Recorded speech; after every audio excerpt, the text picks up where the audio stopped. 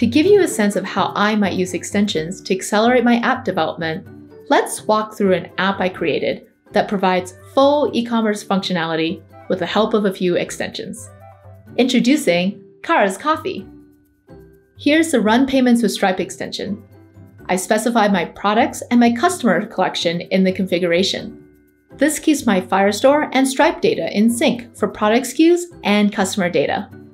Because I have the Calculate Rates extension from ShipEngine installed, when I click this button, the extension automatically fires to calculate the shipping rate for that address. If my payment succeeds, the extension automatically creates a document in the Payments collection. Here it is!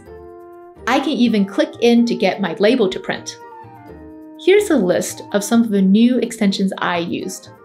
There are many more available in the Firebase Extensions library from services such as Google Pay, Twilio, and others. We want to make our users' experiences as smooth as possible. Once they place their coffee bean order on their iPhone, they want to know when that order will arrive, no matter what Apple devices they're using.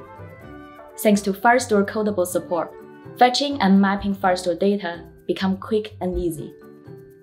And because I'm using Swift UI, I can also bind the cart items to my visual elements, making the development process even faster. Now I can apply the same code with all major Apple platform targets, like tvOS and macOS. With Crashlytics support for Apple platform, you will quickly identify any critical crashes and where they occur just by adding the Crashlytics SDK. You can even break down the crashes by Apple device type or operating system using the Firebase console. Today we're excited to announce that Cloud Firestore is available for Unity and C++. Now you can add the power of Cloud Firestore to your game's backend in seconds, and use it to store and sync your game data in near real time, add offline support, and scale your game experience to support thousands of players. We've made big improvements to the Crashlytics NDK SDK.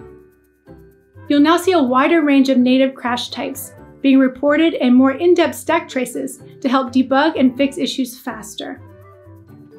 These native crash enhancements have been extended to our SDK for Unity. We now show more symbolic-gated C++ frames that can be tied back to your C# code to help track down and fix root problems. We're also making it easy for you to use Flutter and Firebase together. With the latest release of Dartpad, Flutter's online editor, you get support for Firebase out of the box.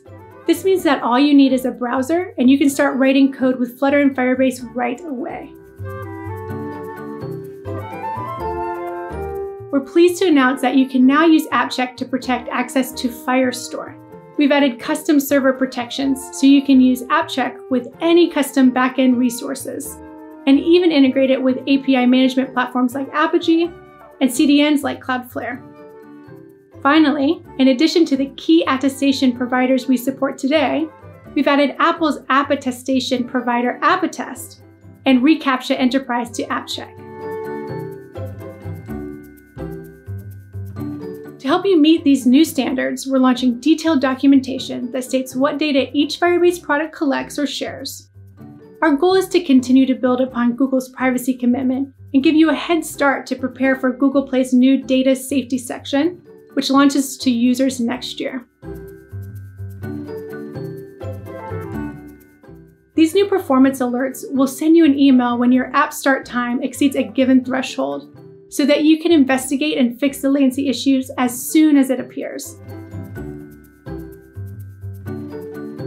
I'm thrilled to share that Crashlytics now reports ANRs and provides helpful information about impacted threads so that you can pinpoint the cause of the ANR faster. Signals analyze your crashes to uncover interesting commonalities and characteristics. Today we're launching with 3 signals: early crashes, repetitive crashes, and fresh issues. These 2 products go hand in hand in keeping users engaged, so today we're thrilled to unveil a redesigned console experience that brings them together. Now you can choose, configure, and deploy the optimal messaging strategy for different audiences from one place.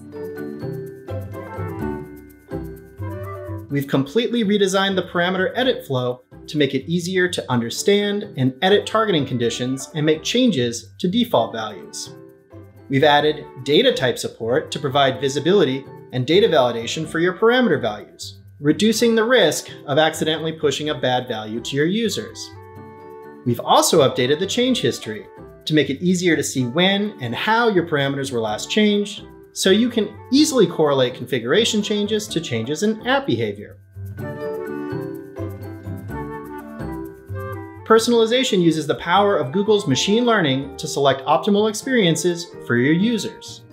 I'm going to personalize this parameter by clicking on this dropdown to add personalization.